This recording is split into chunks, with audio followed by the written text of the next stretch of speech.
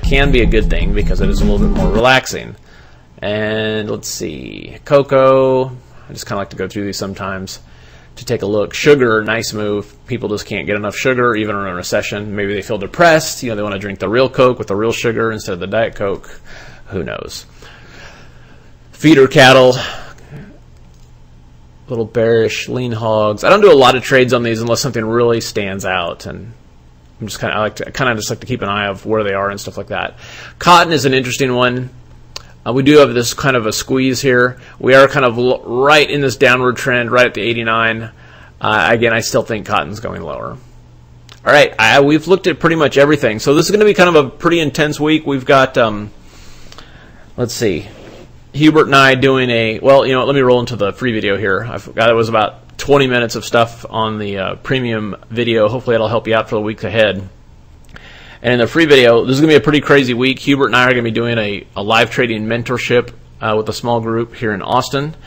And it's probably going to be a crazy week for doing a mentorship. We've done mentorships when it's been a quiet, choppy market, and we've done mentorships when it's been an incredibly volatile market. And they're both obviously going to be different. I mean, there's different trading strategies for different markets. So I'm looking forward to this upcoming week. It'll be pretty crazy. Monday, and the way we're going to do it is Monday, Hubert's got it, and I'm going to be working, doing some trading and working on my book, haha.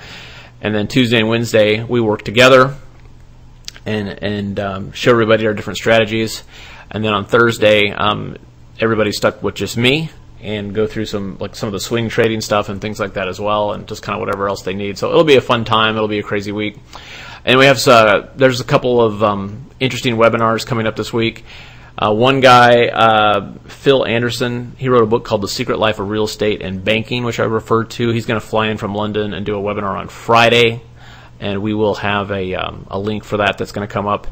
And then Carolyn Broden's doing one on Fibonacci retracement. I believe that's Thursday. That's coming up. We'll have a link for that coming up. And what else? Rob's got a live trading room webinar. It's going to be free 3 days in his room coming up the week after next. So it's just great just to kind of see, you know, Rob kind of take ownership of new life in the room and kind of doing that and doing seeing what his trades are and everything like that. And there'll be a chance to for him to kind of showcase what he's been doing now. And other than that, so okay, a free video. Let's actually show you something useful here.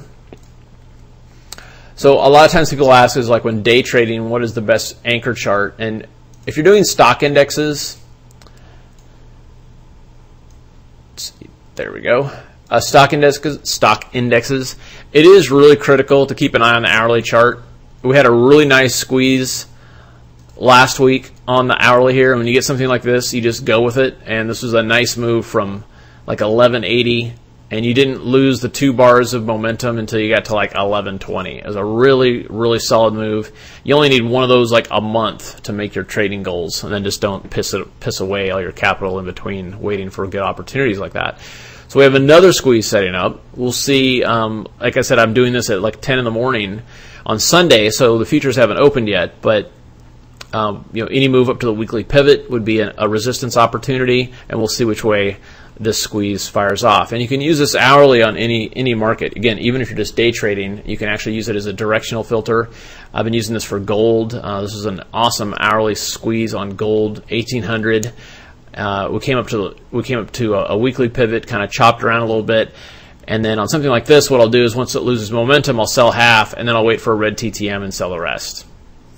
All right, so it's been a really solid indicator in this market. You're not getting whipsawed and trying to catch every move. And I've talked to a couple of people who've asked, you know, they've been really focusing on like tick charts and you know, trying to catch little points here and there. And if you go here and look at, like, say, a tick chart of gold, the 987 tick chart is good for day trading, but it is going to be choppier. You know, here's a little squeeze here, and okay, it goes up and then comes right back down. And you know, here's a down squeeze here. Of course, you wouldn't take this because the C wave's above 0.